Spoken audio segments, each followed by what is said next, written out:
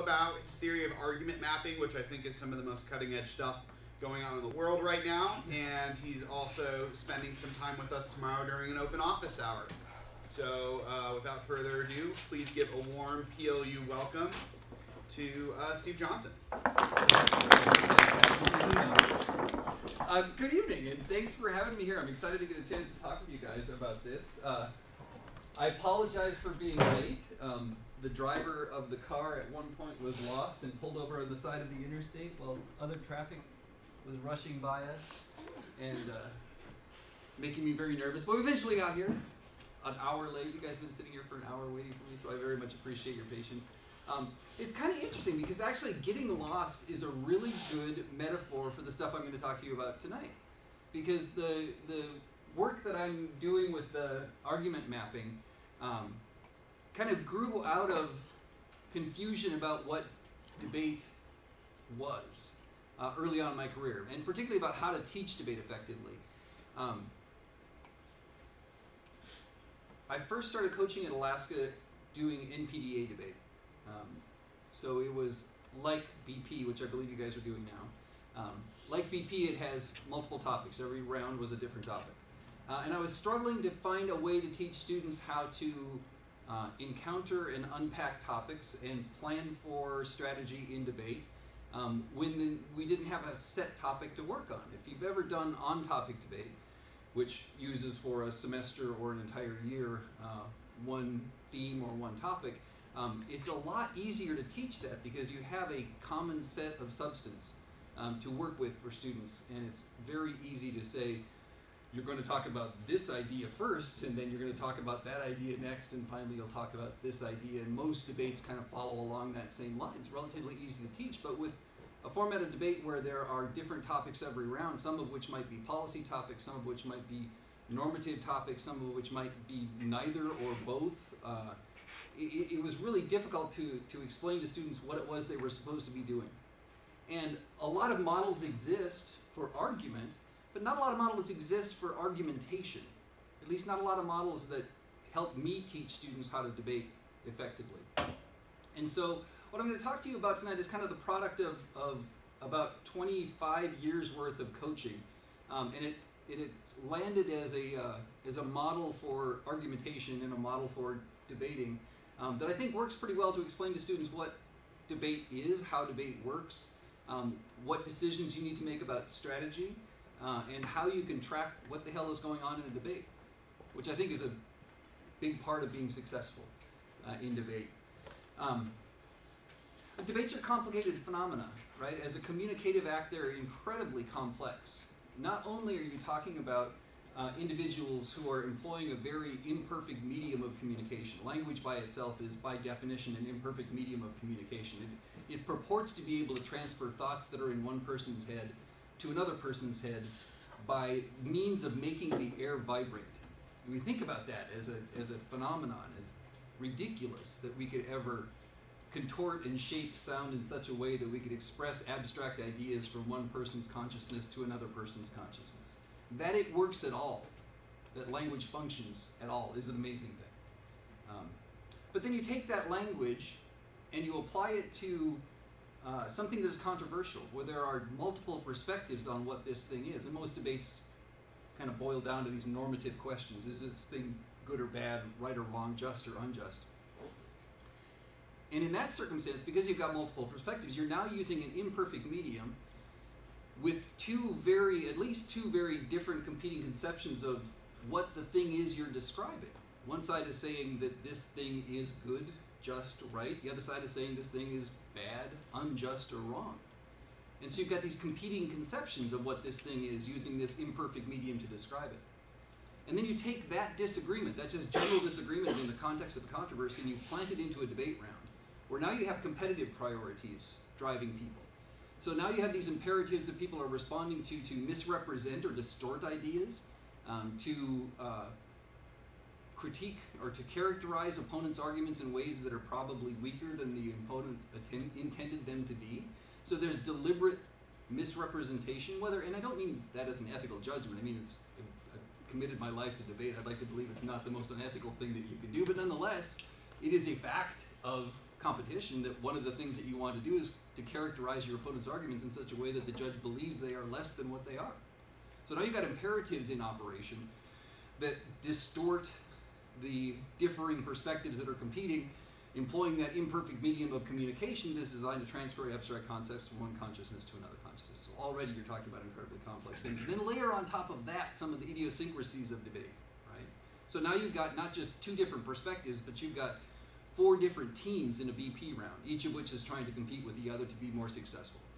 You've got people speaking at incredibly fast rates of speech, 2, sometimes 3 times the normal conversational rate of speech, in an effort to get out as many arguments as they possibly can. And so in the midst of all of that complexity, to think that you could ever render a judgment is amazing to me. That you could ever sort through the information that's being transferred between people and render a judgment, render a meaningful judgment about the arguments that are being presented is amazing to me. But even more amazing than that is the fact that we can even understand what is happening. That blows my mind. That you can, in the context of all of that complexity, gain some or glean some meaning from the arguments being exchanged by individuals is amazing to me, because of the tens of thousands of words exchanged in a debate, you're supposed to find some meaning in the arguments that are being exchanged in ways that that indicate to you which team should be first, second, third, and fourth. To do that requires that you know what's going on. Even to get to the point where you can make a judgment about who's making better arguments requires that you have an idea of what's going on. And I would venture to say, and I'll ask this in the form of a question, I'd venture to say that, like me, many of you have spent a lot of time in debate rounds asking yourself, what the hell is going on, right? I mean, that's a pretty, the number of heads that are currently nodding suggests that that is not an atypical response to debates. And that isn't, by the way, exclusive to people who are brand new to debate. Justin, I'm sure, Angie, I'm sure, will affirm these notions that there are plenty of times you sit in the back of a debate round and you're asking yourself, what is happening here now? And part of that, of course, is explained by the complexity of the communication act in which you're engaged, explained by the shortcomings of the medium of communication that you're employing, explained by the competing imperatives and the effort to prevail over opponents. Part of that is explained by that, but part of that is explained because we're just not very well equipped as human beings to make sense of all of that stuff, right? So what I'm going to talk to you about tonight is a solution to that problem that I found works pretty well. That gives what I guess could be considered a common language or a common model for understanding what's going on in debate, that I think applies to any debate round and arguably even beyond debate rounds, to explain what's occurring in controversies and how understanding sort of what I call the spaces and places of argument can improve the quality of your understanding of that phenomenon, can improve the contributions that you can make to that process, and in stark debate terms can improve the chance that you're going to win, which I think is a good thing. So where does this all start? It starts with this observation that I kind of stumbled on a number of years ago that is related to the language that we use to talk about debate. If you've taken communication classes, you've probably encountered at some point a couple of theorists, Lakoff and Johnson, who wrote a really terrific book about 30 years ago now called Metaphors We Live By. And it was this groundbreaking book of cognitive linguistics that made the argument that much of human thought is metaphoric, that the way that we encounter the world is to make associations between what we are encountering anew with what we already know. And Lakoff and Johnson wrote a great deal about this, particularly with regard to the study of the actual linguistic metaphors that we use. And they said that if you study the metaphors that we use to talk about things, you gain a lot of insight into the things that we're talking about. Because we not only express ourselves metaphorically, goes their argument, but those metaphors that we use to express ourselves actually reveal a great deal about our cognition, about how we think about things. And their example, one of the more famous examples, is the use of the war metaphor. And everybody knows what war is, right? It's that fundamental human act of conflict where we invoke violence as a means of resolving disputes between people. But they were interested in how we talked about war in other contexts as well. And they used examples like the war on drugs and the war on poverty. And they said that using that metaphor to explain those public policy problems that we're trying to address reveals a great deal about how we think about those things. Probably familiar with the war on drugs as a good example, that if we create this public policy problem as a war to be fought, then you have to have enemies against whom to fight. You have to have tactics to engage those enemies. You have to have battles in which those tactics are deployed, and you have to have victors and losers in those circumstances as well. And their argument, of course, if you play it out to its full logical conclusion, is it's a pretty damn poor metaphor for dealing with people who are suffering the trauma of drug addiction. That you shouldn't go to war against them, but that's the metaphor that we use, and it reveals how we think about those problems. The same thing is true with the war on poverty that was fought much earlier than the war on drugs. By essentially problematizing poverty, by making poverty not a plight to be alleviated, but rather an enemy to be fought, you kind of construct those people who are in poverty as either victims of that struggle or perhaps even enemies against whom to be fought. So you reveal a great deal about how you think about those things in the metaphors that we use. Well, I started noticing that the language that we use to talk about metaphor, or excuse me, the language that we use to talk about argument has a pretty persistent metaphor that shows up a lot as well. And that metaphor is the metaphor of movement. So we always are talking about, we're often talking about movement whenever we're talking about argument and argumentation. And we use phrases like advancing positions or swaying audiences, redirecting, questioning, following lines of argument, taking logical leaps, etc., etc., etc. If you talk at all about argument, it's very difficult to talk about argument or argumentation without using these metaphors of movement. Well, this got me thinking that there's probably something going on there. Familiar with Lakoff and Johnson's cognitive metaphor theory, it became clear to me that there's probably something underlying that notion of how we think about argument that goes just beyond abstractions. Because as abstractions, arguments don't move, right? I mean, they're abstractions. They have no physical form. They're not tangible. They're not concrete. You can't pick up an argument and set it down somewhere else. You can't manipulate an argument in the ways that you would manipulate a table or a chair or a pen or a water bottle or what have you. It doesn't have that physical form. So why is it that we use this metaphor of movement, this language that reveals this notion that we conceive of these things as tangible whenever we're talking about argument or argumentation? Well, the answer to this question kind of goes back quite a ways, actually. And to explain it, you got to kind of back up a ways with me to understand a broad perspective on what we know about human consciousness. So here's what we generally know about human consciousness. It isn't really easily explained, not only as a phenomenon. Most people are generally familiar with that, but even our best cognitive science at this point does not know a great deal about human consciousness, about what it is that makes humans able to think, that makes them self-aware, that makes them capable of understanding abstract thought. But some of the things that we do know about consciousness are that it emerged very rapidly. That right at the end of the Pliocene era, about 2.5 million years ago, there was this sudden explosion of human activity that is related only to an explanation that is grounded in consciousness. We started doing things that only conscious beings could do, right? We started organizing ourselves into social units. We started using tools. We started employing those tools to manipulate the environment in which we live, to increase our chances of survival. We started domesticating livestock and all this kind of stuff that wouldn't be explainable but for our ability to think about ourselves and our place in the world.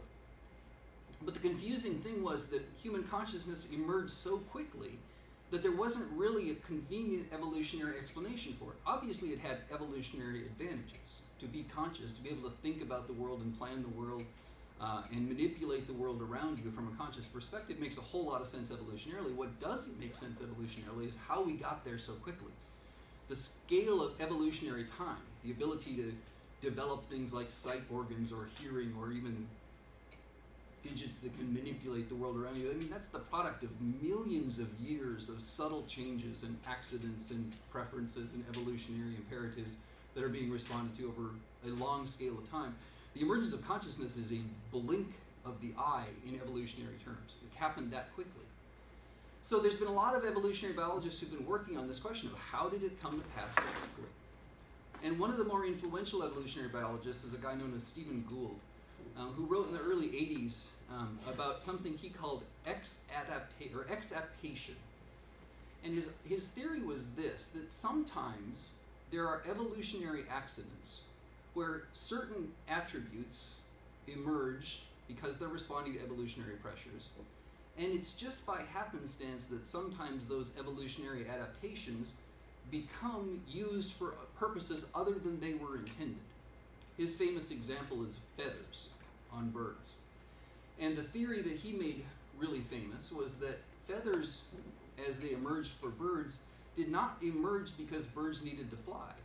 They emerged on reptiles, dinosaurs, late-stage dinosaurs, not as instruments of flight, but rather as instruments of cooling the body. And so the feathers were designed to move air around the body in such a way that the reptile could cool itself more efficiently.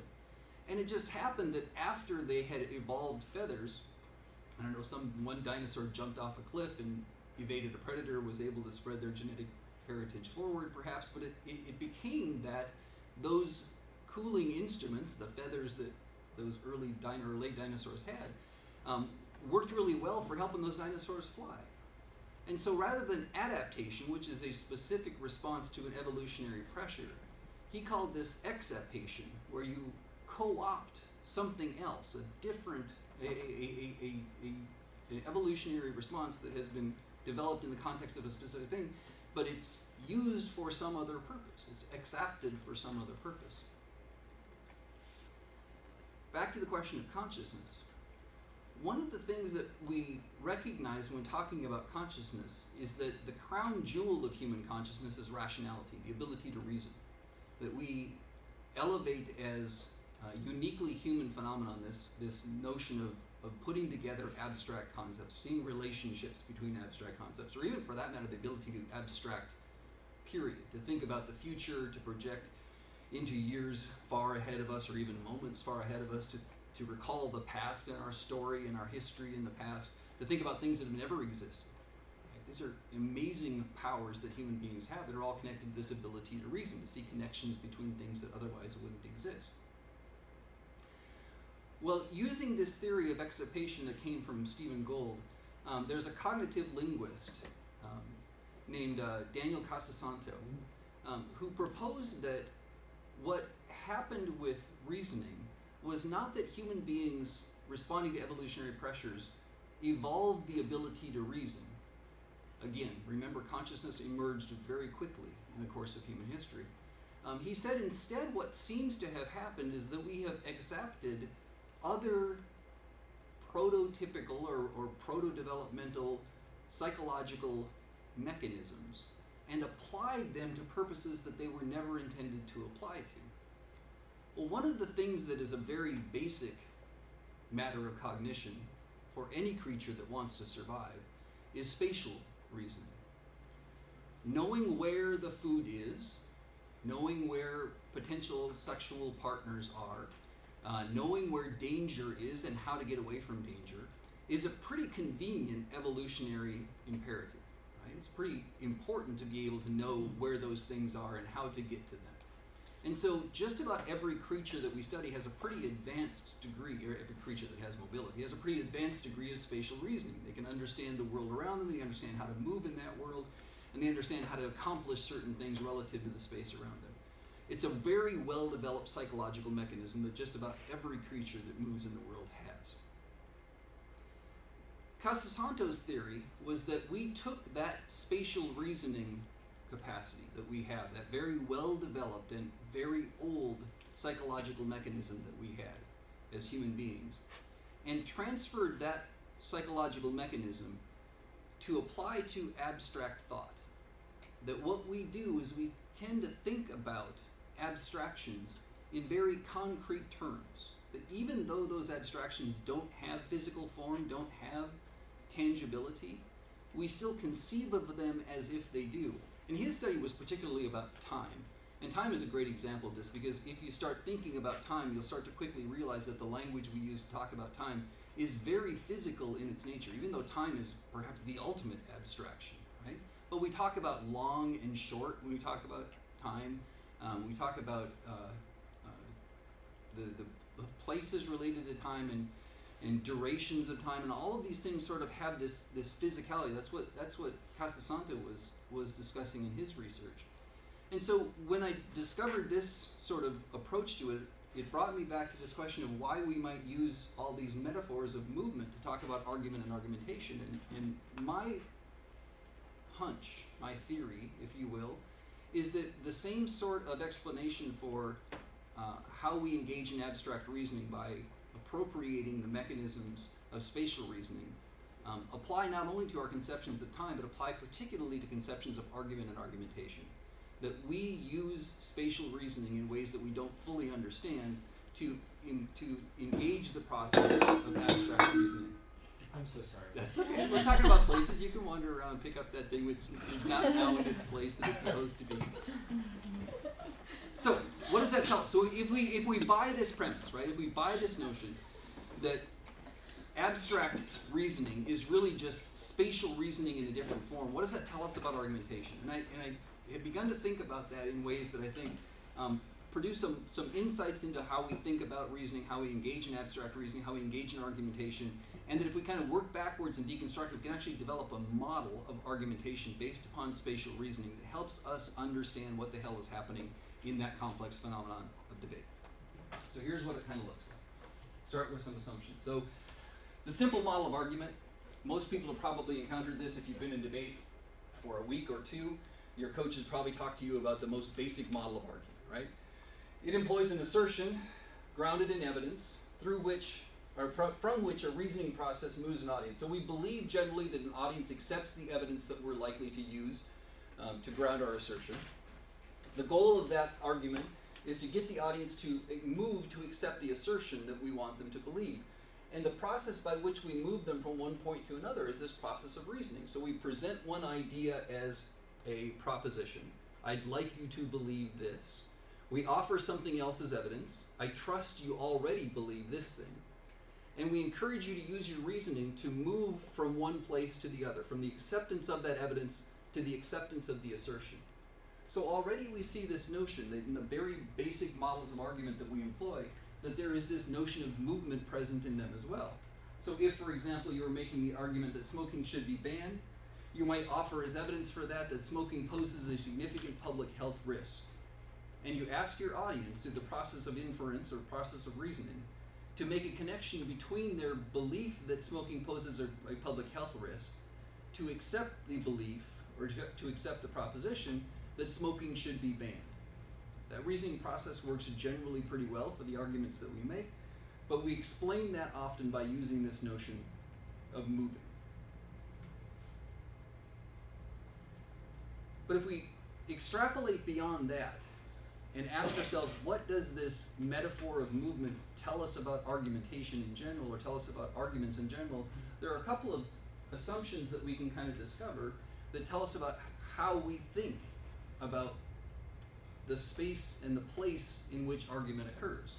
So the first assumption is this, that in order for us to conceive of arguments as if they are concrete and not mere abstractions, we think about arguments, we conceive of arguments as if they have form, that they have the same sort of form that a water bottle or a table or a chair or anything else that's tangible and concrete in the world has. So we assume that they have features, elements, dimensions, valence, texture. We assume that the form that those arguments have provides them with definition and context. Definition is that there are boundaries between that thing and other things. It is defined in some way. And that definition provides us the ability to recognize that thing, in this case that argument, separate from the context in which it occurs. That is, the space in which that argument might exist. We also know, so hold on to that assumption for just a second, and let's talk about argument. If argument is the space within which arguments are exchanged, right, that place that we use to exchange arguments, then there are a couple of things we can know about that too. That space will have some boundaries. That when we talk about the process of argumentation and argumentation on a particular topic, we know that one of the functions of that topic is to provide the boundaries for those arguments. If, for example, we're arguing about whether or not we should withdraw troops from Afghanistan, we know that the boundaries around the argumentation, the space within which the argumentation is going to occur, the space within which arguments are going to be exchanged, is going to exclude arguments about whether or not we should have socialized medicine, or whether or not we should limit the influence of Facebook in the public sphere. Right? Those are arguments that are probably irrelevant to the question of whether or not we should withdraw troops from Afghanistan. We know that there is a boundary around this space within which our arguments are going to occur. We also know that the goal of argumentation is to capture the audience's attention. That what we want to do is to have them believe our arguments more than our opponent's arguments. That when we're exchanging arguments with an opponent, we are doing so in the effort to try and get them to believe us more than they believe our opponent. And one of the ways that we can conceive of that is that we're trying to attract their attention more than the attention they're willing to give to our opponent. Whoever has the most attention at the end of the round, ostensibly, would win. A basic analogy for this is a field of play. Right? That we can think of this space then within which argumentation occurs, because it has a boundary around it, because it is comprised of this attention that we're contesting between ourselves and the other side, we can conceive of this as a field of play within which the contest, or within which the arguments that we use to contest that audience attention are featured. So this is a really exciting slide. But think of this as the playing field, right? That if this is the audience's attention, then this is the field on which these controversies are contested. It has those boundaries. It defines what is relevant from what's not relevant. And if we conceive of it as attention, then it makes sense to talk about how we might contest that argument, how those arguments might interact. Going a little further into this question of places and spaces, one of the ways that we mark a place in a debate is to look for points of clash. We look for those points where arguments from one side interact with arguments from the other side, because those places are very relevant to us. Anybody who's ever judged a debate round, or anybody who's ever participated in a debate round, or engaged in any argumentation at all, know that the most satisfying exchanges that you can have are when one side says yes to argument A and the other side says no to argument A, and there's interaction between those arguments. That point of clash is a really important part of the argument.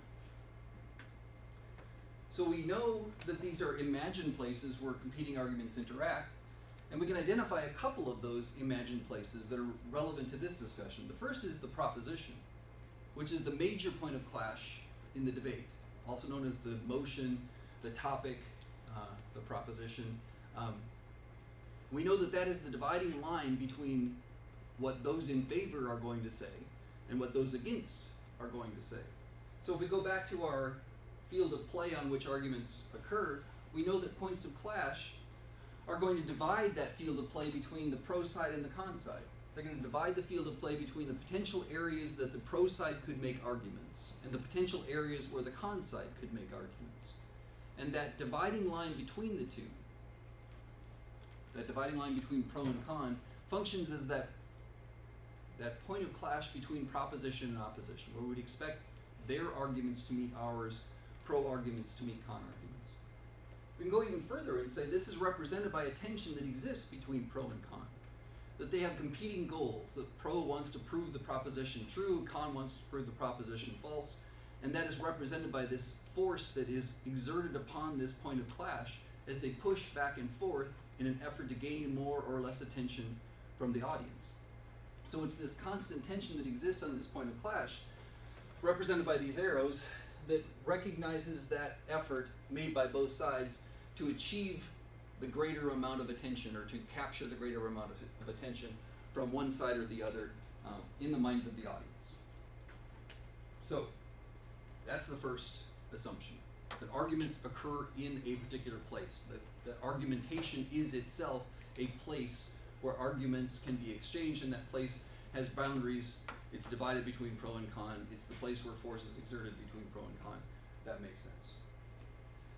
But there's a second point of clash. That point of clash is the second point of clash, that second communication interaction, to one that is discernible and accessible and intelligible to an audience and to the participants in that process. But there's even more that the model can tell us.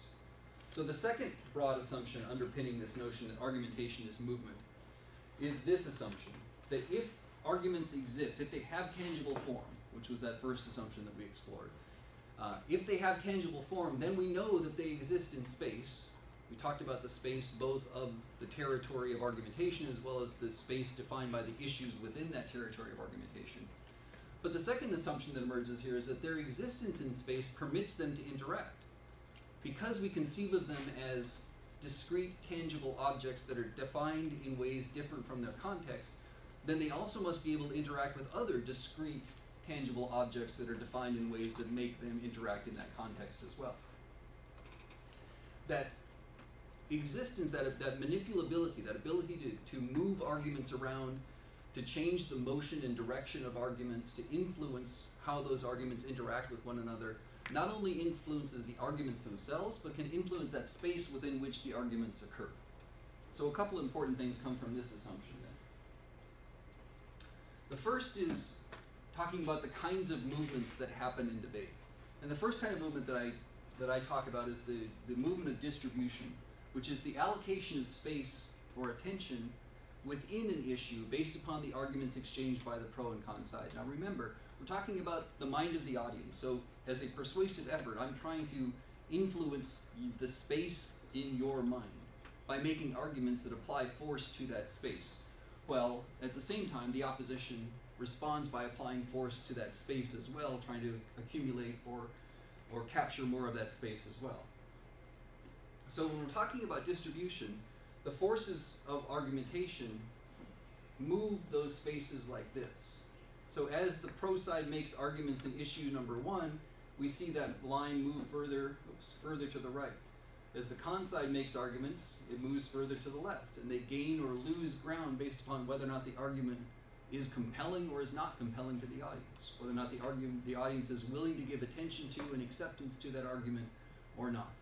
I call this distribution because it's the distribution of ground, how we distribute that ground within the debate, how we distribute that attention within the debate based upon the exertion of force on those points of clash in an effort to move that line left or right in the context of making those arguments, in the context of achieving that goal.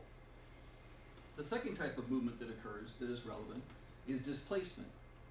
Displacement occurs when the size of an issue increases or decreases in response to the pressure that arguments place on that space. So as you make arguments about one issue being more important than another issue, you're going to see that those issues expand in importance.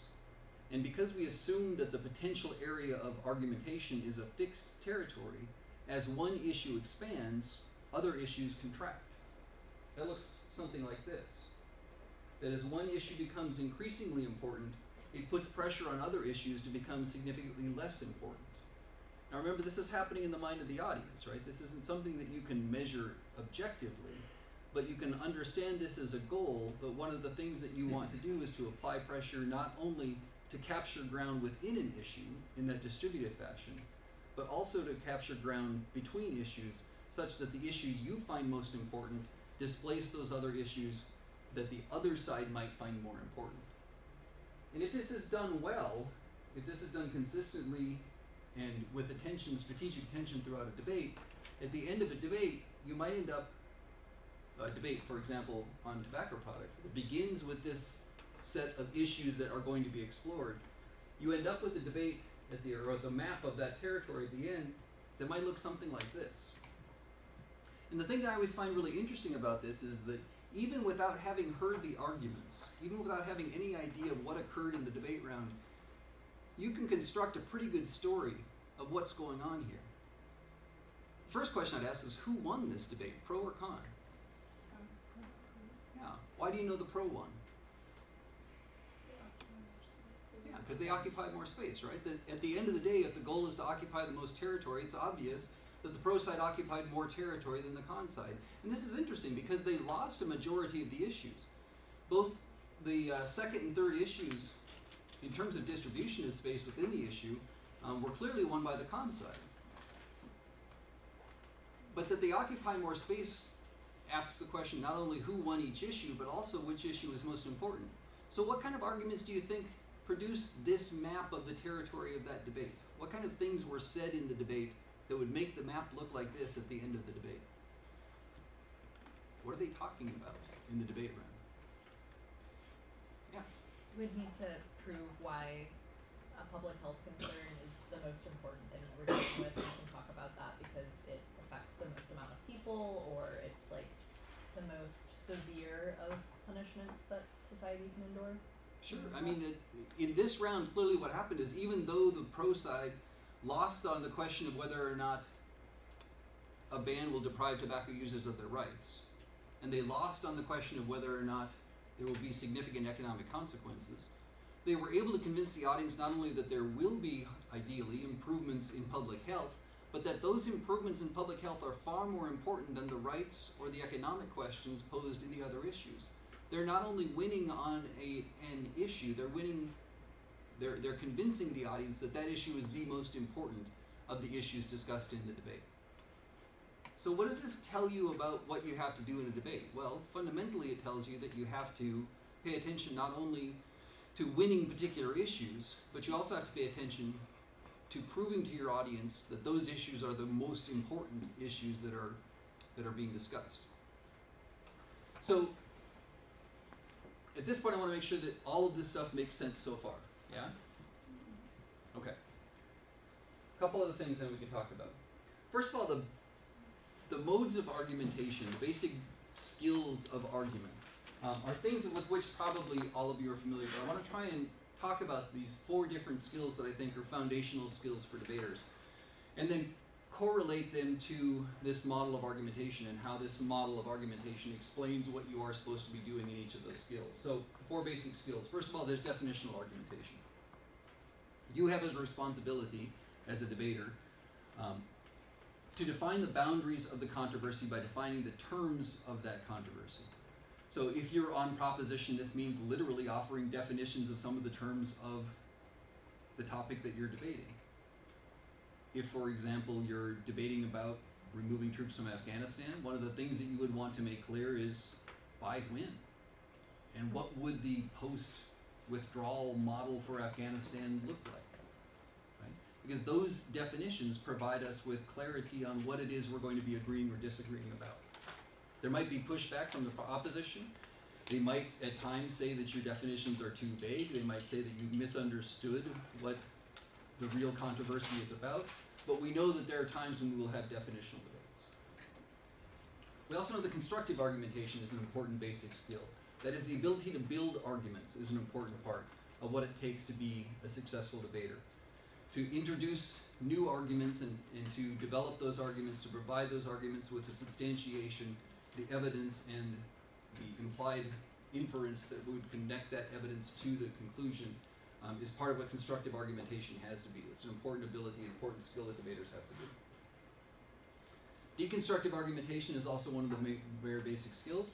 Critiquing the arguments of your opposition, demonstrating the weaknesses and shortcomings of those arguments, demonstrating the flaws in evidence or the flaws in logic in those arguments that make them weaker than the opposition would like the audience to believe they are. We know that to be a successful debater, you must also engage in deconstructive argumentation, the taking apart of your opponent's arguments. And finally, there's comparative argumentation. That is evaluating the relative merits of competing positions. That part of what you have to be able to do as a debater is to explain to an audience why one position, if true, is still more important, significant, compelling than another position, if true. Those evaluative efforts on your part are an important part of what successful debaters have to be able to do. But if we were to place these into a hierarchy, they'd look something like this. The most basic skills are definitional skills, being able to tell us what things mean and what arguments are about, what the territory of argumentation is going to be. And then, from there, you should be able to construct arguments on behalf of that thing that you've defined, for or against the thing that you've been charged with defining. A more refined and difficult to grasp skill is the deconstructive effort, that is, to address the weaknesses and shortcomings of opponents' arguments. And at the top of the hierarchy, then, the most difficult skill to obtain is the comparative effort. Now, not only is this hierarchy instructive of the difficulty of exercising these skills, it's also revelatory of the better quality of debates, right? Have you ever been involved in a debate that's all about the definitions?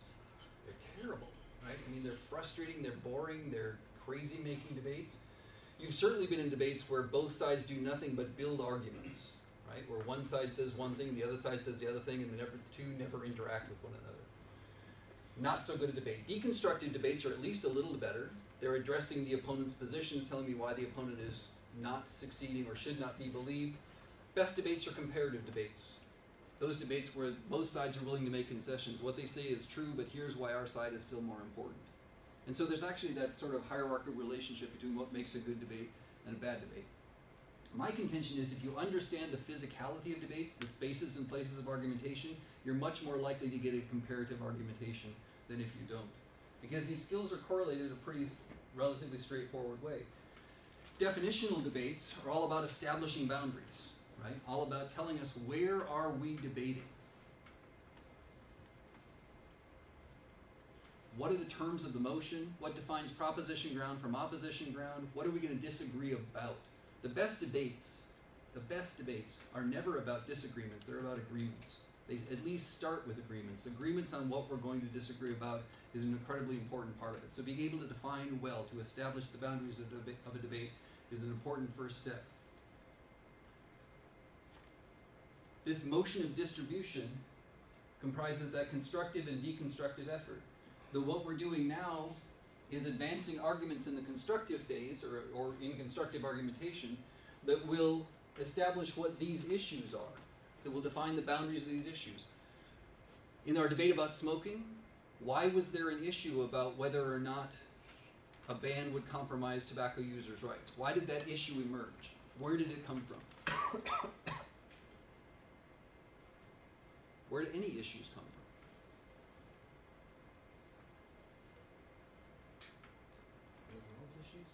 What's that? Real-world policy debates? Yeah, but I'm asking a more specific question. That certainly they mirror real-world policy debates. In the debate round that we watched, so we saw that map of the debate at the end. We pretended like we watched the debate, and that's what the map looked like. There was an issue that had to do with smokers' rights, whether or not smokers or tobacco users' rights would be violated if we banned them. My question is, in that debate, why did that issue emerge?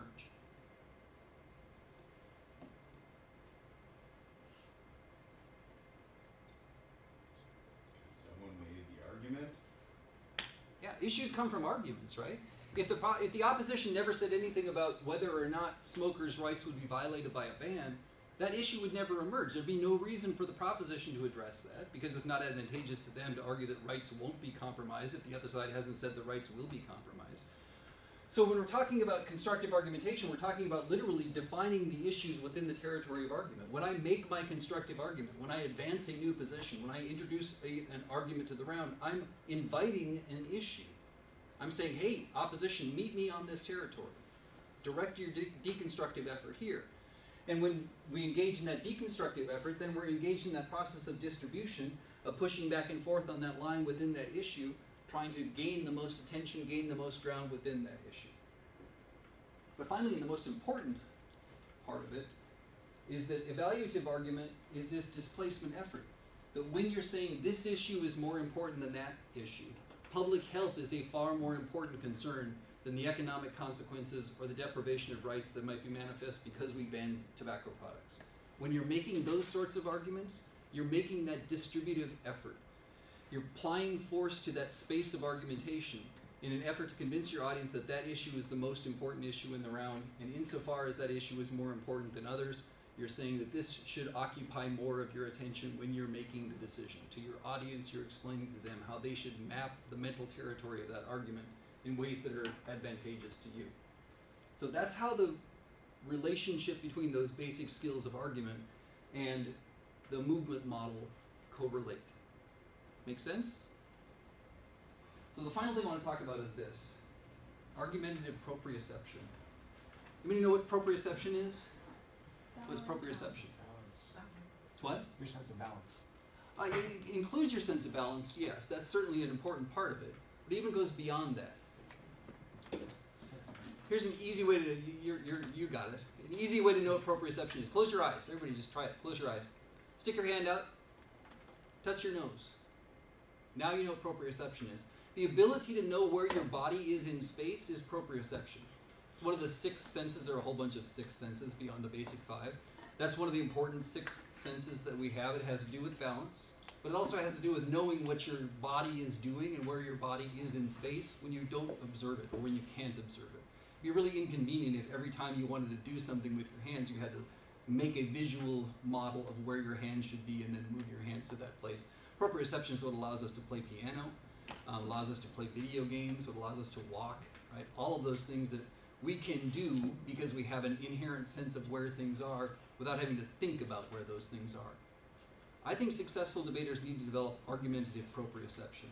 They need to understand the place and the space of the arguments that they make within the argumentation acts that they exchange with others. And I think that there are 5 important subsets of proprioception, 5 important kind of skills. Think of proprioception as a suite of skills that you have to have as a debater in order to be successful. The first of those skills is establishing the boundaries of the controversy. So one of the things that you have to be able to do well as a debater is to be able to establish the bounds of the controversy. And this, by establish, I also mean to contest. There are times when it's appropriate for you to direct your energies to contesting the bounds of the controversy, claiming that the proposition misunderstood or misrepresented the bounds of that controversy. Understanding the space within which that argumentation is going to occur is an important part, a first important part of that proprioception, knowing where arguments are happening and where your arguments fit in that space of argumentation. The second, third, and fourth sub-skills of proprioception. The second important part of proprioception has to do with identifying points of clash. That is, to be able to listen to your opponent's arguments, or if you are an audience to argumentation, to listen to the arguments being exchanged and identify where those arguments interact with one another. To discern those points of clash is an important part of being able to respond effectively in that act of argumentation when exchanging arguments with others. Just knowing where to look, knowing where your efforts should be directed, or knowing where the efforts of the arguments that you're watching are being directed is an important part of proprioception as well, to be able to say that there is a point of clash, but there is no clash on this other question. It's an important part of it as well.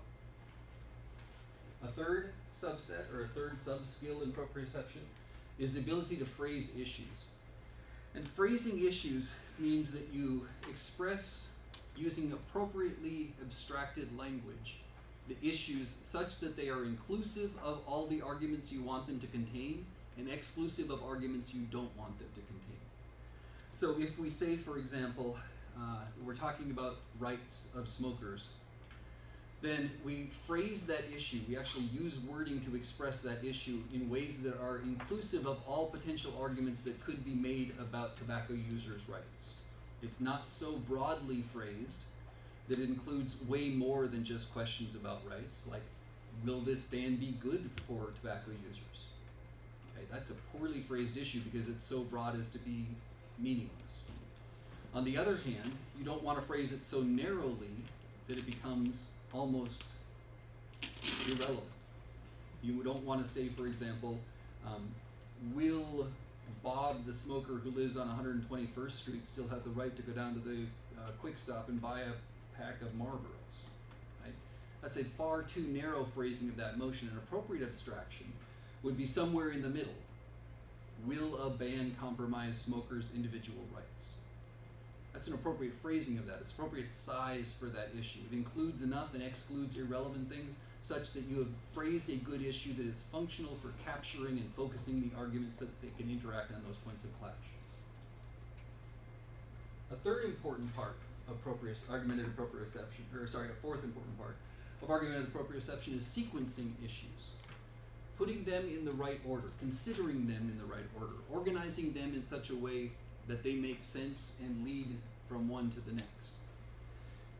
There's a certain logical progressivity to some questions, such that some issues are a priori to others. Some things have to be addressed before other things are addressed.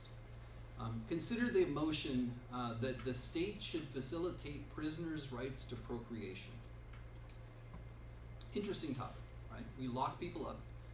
And the question posed by this motion is, should the state be responsible for making sure those people who are incarcerated have the right to pass on their genetic heritage to the next generation, to their progeny? Lots of issues could be debated there, but let's say for the moment that we're going to unpack that. It seems that the very first question you could ask is whether or not a right to procreation exists at all.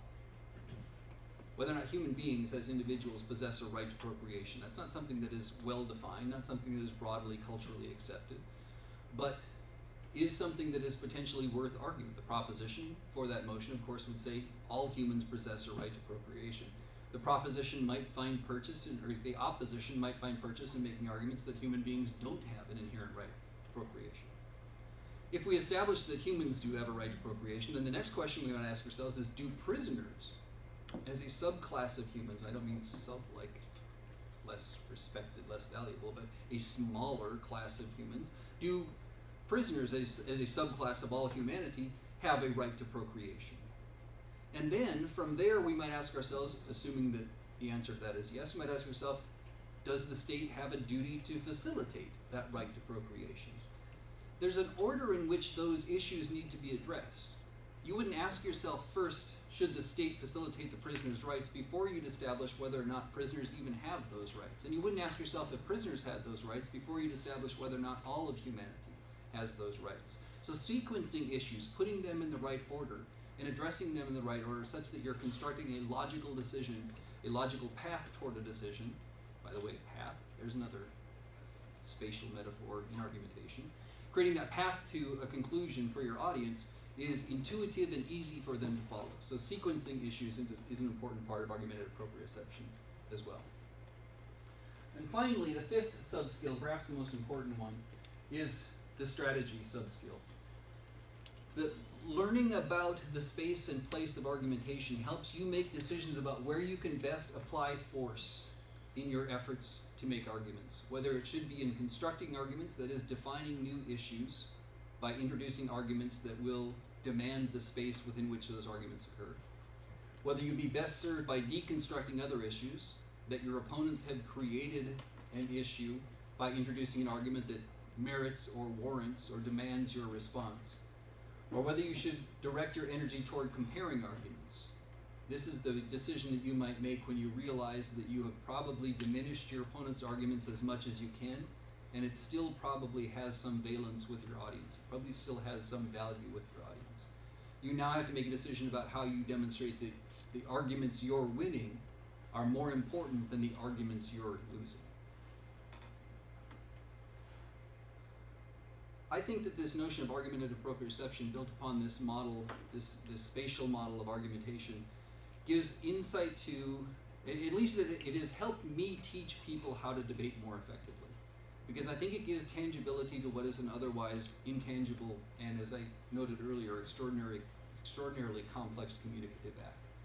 And my belief is if you spend time working on these issues, and you spend time developing this sense of argumentative proprioception, you will improve dramatically your ability to debate and your ability to win trophies in debating. And more importantly, it gives you just a great deal more authority as an arguer, because you'll be better able to manage those spaces within which you're exchanging your arguments. That's my pitch. I'm happy to answer any questions that you have about the thinking I've done on this.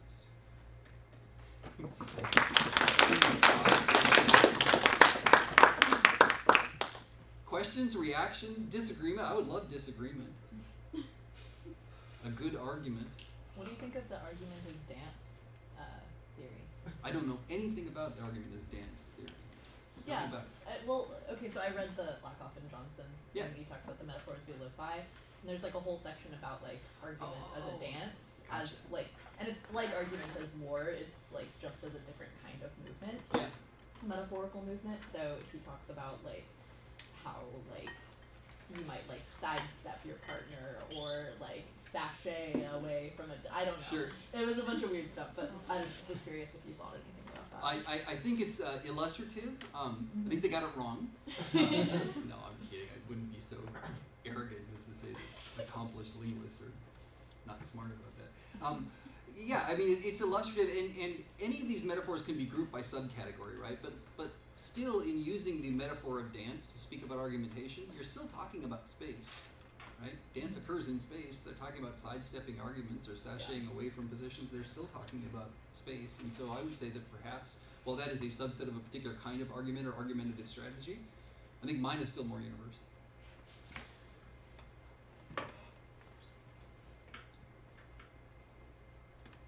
I guess beyond just using the spatial like strategy is integrating this type of spatial language and description like more rhetorically effective because it like provides a more like physical like manifestation of it. Like I don't know, like yeah. It's an excellent question.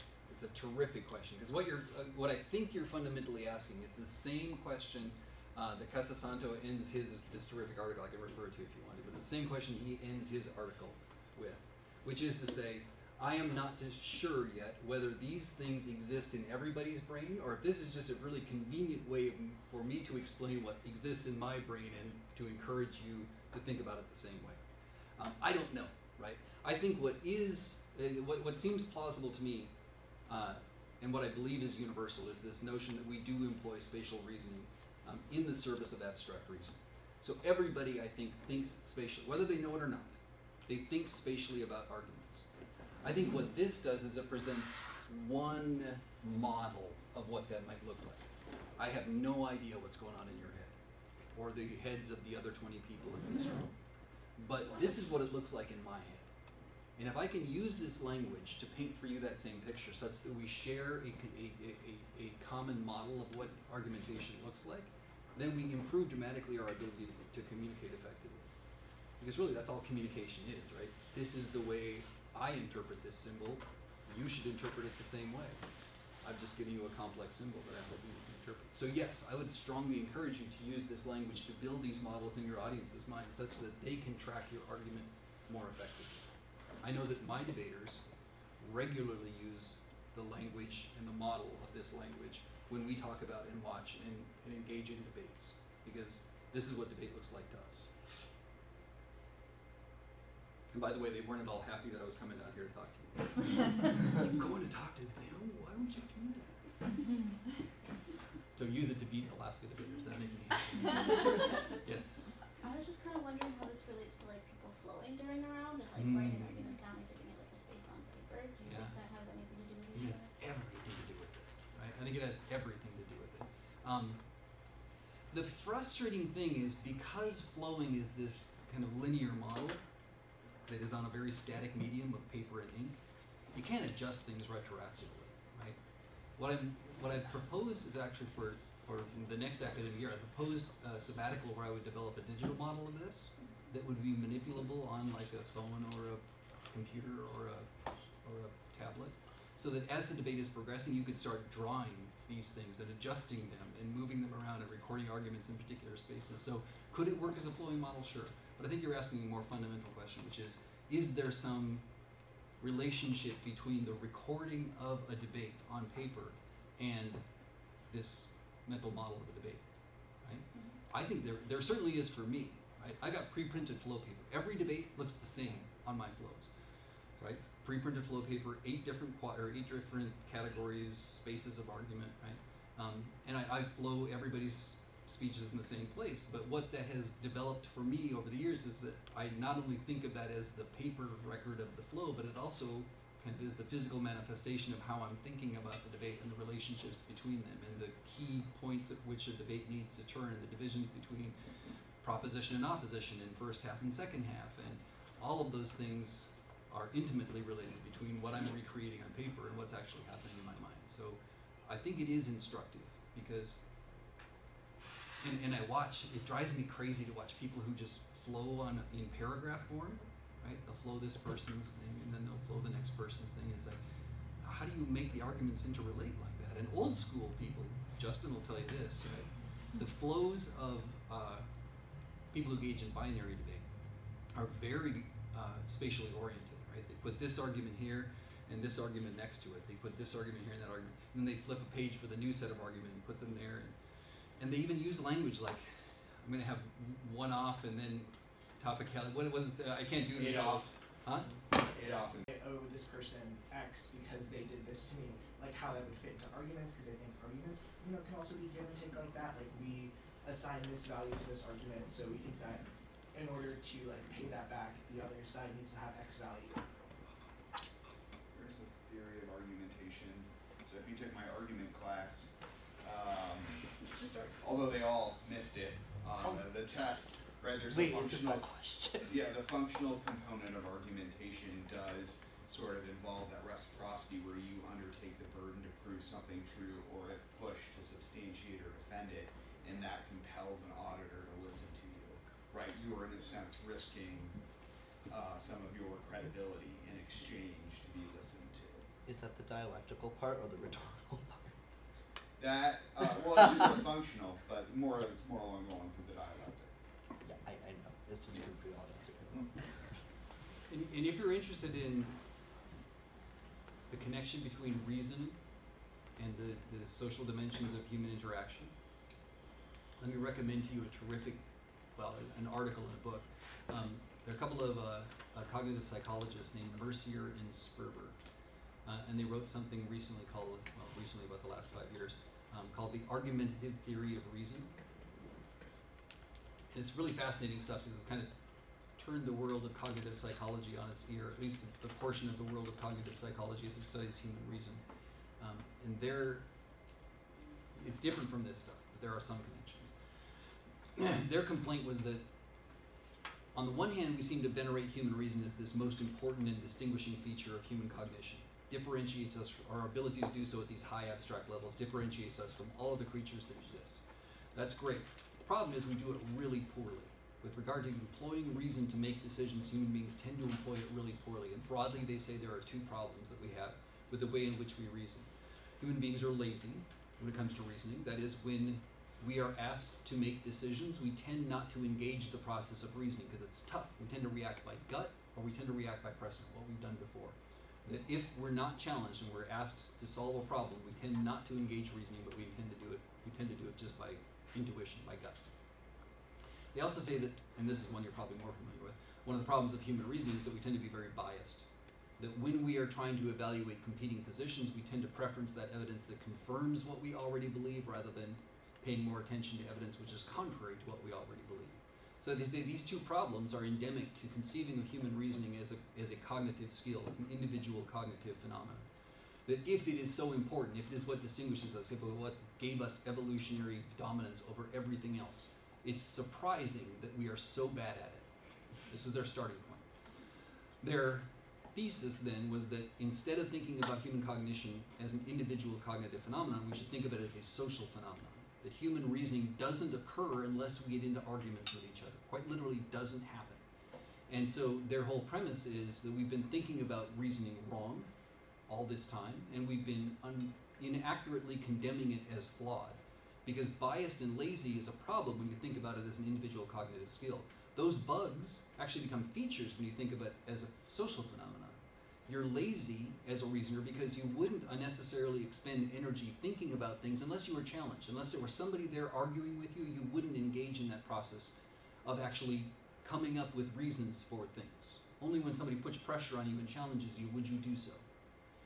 And your bias is actually a feature, if you think of human reasoning as a social phenomenon, because you are more attentive to evidence that bolsters your case, that makes your argument stronger so you can offer it to another person. So human reasoning isn't something that happens in your head, it's something that happens when you interact with somebody else, right?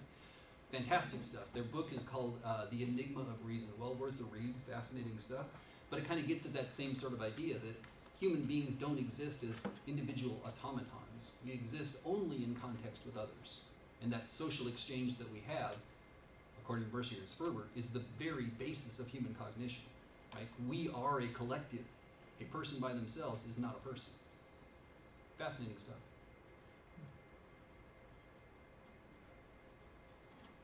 Yes? So, when you're talking about displacement, Yeah. like, the way that you affect that in the debate is through like framing, right? Those are words I don't like. What does framing mean to Okay. you? Maybe. I mean, that's the only answer. Like talking about the relative importance of issues, talking about like comparatively, like what is more important in terms of the debate, the actor, things like that. Like what Sure. are the priorities and incentives? Yep. In your book, you talk about framing as being something that you do prospectively or retrospectively. Yeah. And I'm just wondering, like, how, when we're making arguments and employing displacement, like, within the arguments, rather than simply before or after, how we can model that into. First of all, it's the part of the book I need to rewrite. Okay. No, and I'm absolutely serious. I mean, I talked about it in my book. I talked about constructive, deconstructive, and framing, and that's not right. I was wrong about that because framing actually is two different things. It's definitional at the bottom of the hierarchy. Oh, it's not. It's definitional at the bottom of the hierarchy. That's prospective framing, right? That's saying this is what we're going to argue about, and we can have arguments about what we're going to argue about, but at some point we have to come to a common understanding of what it is we're arguing about. So that's prospective framing. This is retrospective framing, right? This is looking back upon the debate and saying, here's what's more important. Here's why this set of issues or these set of arguments is more important than that set of arguments. So I made the mistake of lumping them together thinking they were functioning in the same way, but I think they're actually very different skills at different ends of that, different positions on that hierarchy. Does that answer your question? My question was more about like the language of prospective and retrospective seems to be like based in time and like when you do it. So at the beginning of an argument versus at the end of an argument is when you're doing it in the middle of an argument. Like a lot of the best debaters, like a lot of Alaska debaters, women, like will make claims about both definitions and the comparative like in the middle of their arguments rather than simply before or after. Yeah, all you can say is generally, right? Generally you engage in prospective framing or definitional argumentation at the beginning so we can set the terms and come to agreement. Generally you engage in retrospective framing or comparative argumentation near the end of the debate because all of the constructive and deconstructive effort has then been laid out and now you can look at the big picture. But there are times when it's advantageous to do it in the middle, right? And those are, I would say those are the exception more than the rule, but they're important exceptions. And I don't yet have a real good categorization system for when that's important and when that's not important. I think a more fundamental way to get at it is to develop those skills as prospective and retrospective, and then start to look for opportunities between those two ends where you can apply those same techniques and tactics. It's not a very satisfying answer, but it's probably the best I can give you.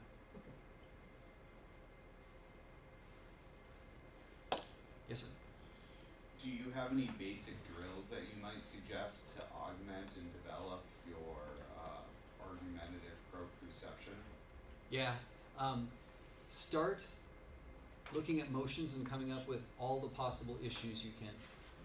And that's just, it's the best exercise that I have found to occupy debaters' quiet time on long plane rides to tournaments. You give them a list of motions and say, I want you to come up with an issue set for these motions. Because what they start doing then is they start thinking not only about what arguments I would make, boom, there's an issue that comes into being. What arguments I can anticipate from my opposition, well, there's another set of issues that comes into being. But working through that then also gives them the opportunity to phrase those issues well. Have I abstracted them at the appropriate scope and scale such that they're inclusive and distinct? Also gives them the chance to sequence those issues, to start thinking about the logical progressivity of arguments and how you can make your case most compelling by starting at the beginning and progressing toward the end. So I think that is the best one you can do that kind of gets at this holistic notion of proprioception. Is just to spend time working through issues. And then comparing them with others, give everybody the same. We do this a lot in our practices where I give groups, 3 or 4 groups, the same motion and say, okay, come up with an issue set for this motion. And then we compare them and talk about the differences, which is better, which is worse. So that's a really effective one, I think. Because you're also talking about strategy at that point too, right? Where am I going to put my energy? Is it best for me to concede this, foregoing deconstructive argumentation, conceding this argument, but trying to make my other arguments more important? It's true, but it doesn't matter. Important argumentative approach.